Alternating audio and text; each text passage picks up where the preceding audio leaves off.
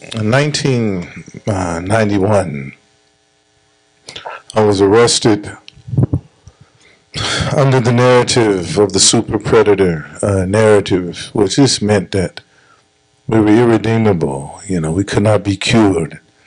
I was a very young person, adolescent, but I was a Muslim, from a Muslim father who was here today,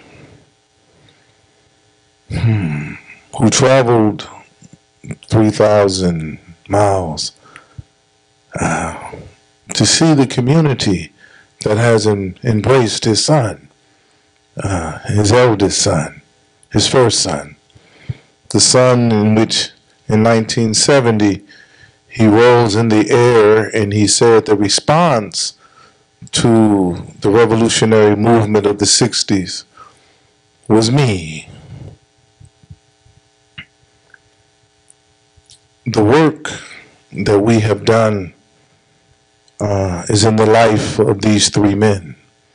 And these three men represent so many men who didn't have fathers, who didn't have any kind of spiritual community or compass, who come from the most trying of circumstances and situations. I've been here for commencement, as the brother Jesse has said, of Zaytuna. And these were the men who I sent the pictures to inspire them. Through this community, I've gone on Umrah twice.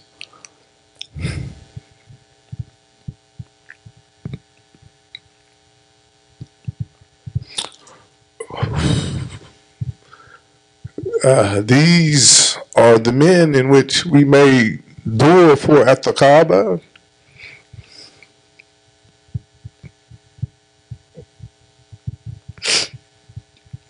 We've traveled throughout Morocco. And by Allah's leave, we've gone to various maqam with the brother Jesse and the sister Shema. Through the,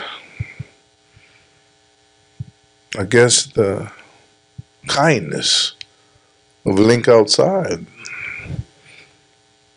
to allow these kinds of men to know that there is a ummah who loves them, that the Prophet Muhammad sallallahu alayhi wa sallam knows them, and they are welcome to come out of places in which all of us have done our entire adult lives.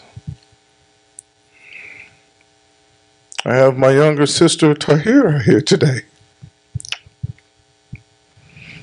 who's never heard me speak on panel, but she's my first student when I was 10 and she was 3. When circumstances in rural South Carolina, where there wasn't a masjid that I seen or knew at the time due to the divorce of my parents. So me and Tahira would say Al-Fatiha. I'm 10, 11, just trying to hold on to the Islam that my father had taught me and give it to my baby sister. So she's here today. As I pass the microphone to this amazing gentleman, Abdul Qadir, we just say thank you. I'm not going to name certain names because they don't like for me to name them, but they know who they are. For your hospitality, for your kindness, for your generosity.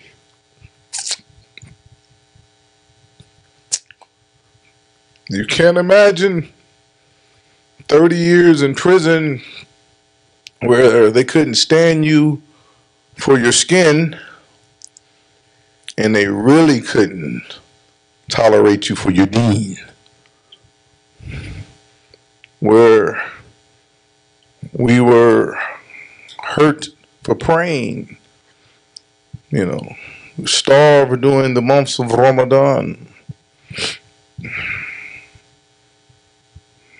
And so to come here and to prove the narrative incorrect, to prove the narrative wrong, constantly, daily.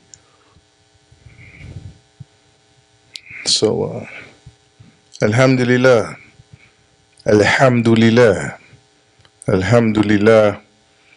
Personally, thank you, and I introduce you to a very close friend and brother, our brother Abdul Qadir. Assalamu alaikum.